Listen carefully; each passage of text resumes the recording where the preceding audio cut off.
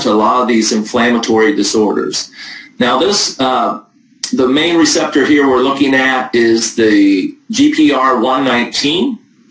And GPR119 is very, very unique. It is for pain control. And this is kind of where initially, especially the use of medical marijuana, but now the use of CBD has gained so much popularity. We all know, and we've all seen on the news, the dangers of opioids and the severe risks of addiction to opioids and people dying from these overstimulation of opioids, because here's what happens, just like I alluded to earlier, is with a lot of these substances, they do not stimulate this GPR119 molecule. They're mainly anesthetizing your body, so they're down-regulating everything.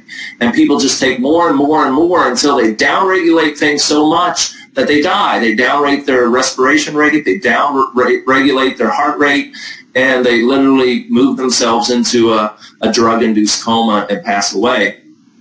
But CBD oil does not do that. It has a direct effect on the C neurons, which are your pain-transmitting neurons, through this GPR119 receptor site. And your typical opioids have no effect on pain. They just anesthetize the body. So that's a huge concept to grasp, so that you realize that the more you take of that, the more risk you are of lowering the function. And you see these people that are on these opioids, they're just zombies because they're so drugged up, and they aren't even a functional human being anymore, but they have to get in that state to avoid their chronic pain. But this is the answer for them, because this naturally inhibits pain transmission through the C neurons that are the pain transmitters of your nervous system. And that's what makes CBD oil so unique, is this whole pain control aspect. Now you add on top of that the anti-inflammatory aspect. If you have studied chronic degenerative diseases at all, you know it all starts with low-grade inflammation that affects whatever system you're talking about. So, for example, low-grade inflammation of the cardiovascular system leads to strokes and heart attacks because you get the plaquing.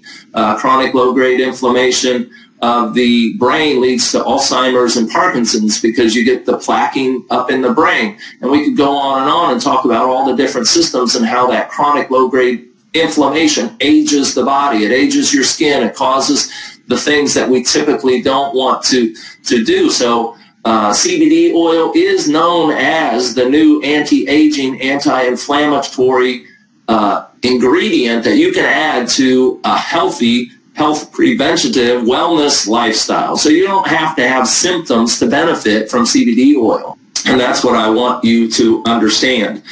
So let's talk about the many benefits of CBD. Well, we probably don't have the time to go into all of them. We can go to the next slide, though. But I do want to talk about the varieties of cannabinoids. So you have the endocannabinoids. Those are the ones that are produced in your body. And we already talked about one of them. Then you have the phytocannabinoids. That's the CBD, the THC. Then you have the synthetic, and that's the bad stuff that you don't want to buy. And if you look down in the right-hand corner of this slide, that's some of the names. So if you're looking at a product and it has some of those names, you don't want to buy that product. There was just an article that I shared earlier in the week about many of people having horrendous side effects from using these synthetic cannabinoids. So make sure that you are not using them. And that's why, again, we're doing this webinar because we want to make sure that you're tapping into a company that has integrity and is going to give you a product that you're going to get good results with, and it's going to give you the benefits that you are desiring, as well as removing the risks that come with synthetic compounds. So I'm so thankful to have found a company that is so conscientious and has carefully researched the different growers and selected a specific grower from Europe that they get all their hemp products from, and we'll talk about that in a minute. So as I was saying, there are many benefits to CBD oil, and you see some of them listed here. Now, one thing that I want you to notice is you'll see CBDA. That is the acid form of CBD.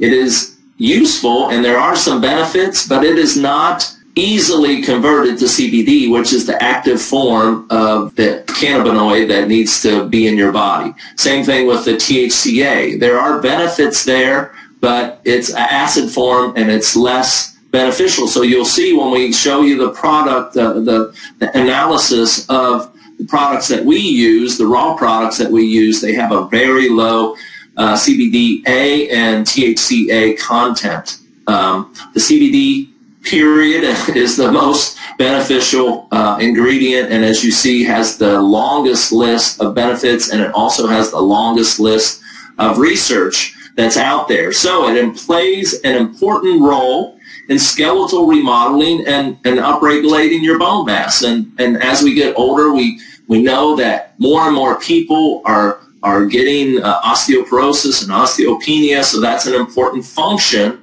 that CBD oil can play in your health picture. Also, I've already talked about the anti-inflammatory properties, but think about all the people that end up with arthritis.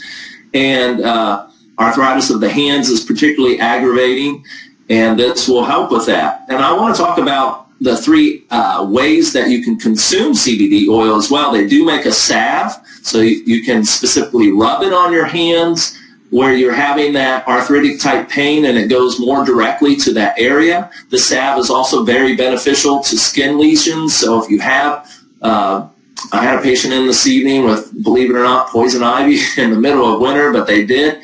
And so we gave them some salve so that they could use that to get through this irritating time. It's also super beneficial. This time of year, I see lots of people's fingers cracking and getting super dry, and of course that's hugely painful. I mean, the salve heals that up virtually overnight. I see a lot of people that have the same cracks in their feet and their toes and have bad lesions, etc., on their feet from poor circulation or degeneration in the nervous system that doesn't allow good health and nutrition to get down to your extremities, and the salve is super beneficial there. You also can use of course, the typical oil form, and you can take that orally. Best to do it under the tongue where you have the most neurotransmitters, and kind of hold it in your mouth a little bit and swish it around is the recommended way to do it. Also, they have a oil that you can put in an e-cigarette. And the benefit about that, if you do have a severe condition that you need to get it into your system very, very quickly, then that is the most immediate way to get it into your system. So one of the benefits of CBD oil is it does help to reverse the effects of a seizure. And so if you're able to get that in somebody's system, in that case, you might have to blow it in their face because they might be seizing and not able to even suck on an e-cigarette. But that has been shown to have tremendous effects. And then, of course, over time, once they get that CBD oil in their system, then it actually prevents the seizures from happening. It also helps prevent strokes because of its neuroprotective elements. And then it even augments stem cells, and we've heard a lot of research about stem cells and the benefit of stem cells, but those are the cells which are kind of allow every type of cell to develop in your body. So it's kind of like the baby cell that differentiates into every other type of cell. And then if you have an autoimmune condition like Crohn's, psoriatic arthritis, rheumatoid arthritis, it helps with that, and it even improves sleep. So lots of benefits, and that's just a short list of benefits of the CBD oil.